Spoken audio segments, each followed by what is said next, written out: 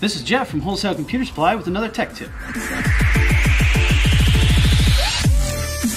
A lot of people ask me, what is the difference between a refurbished computer and a used computer? The big main thing is what happens if you buy a used computer and it breaks the next day. There's no warranty to cover it. Typically, refurbished computers have warranties through the store that you purchase them at, versus used computers which don't. Today we're going to talk about virus prevention.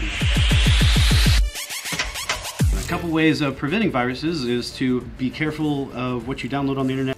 Another way to prevent virus infection is to read the agreements that you're installing before you fully install it. You are not just clicking next, you're actually reading what you're installing. Secondly, make sure you're not clicking on any of the pop-ups. And lastly, the most important thing is to make sure that your antivirus is fully updated and subscribed to.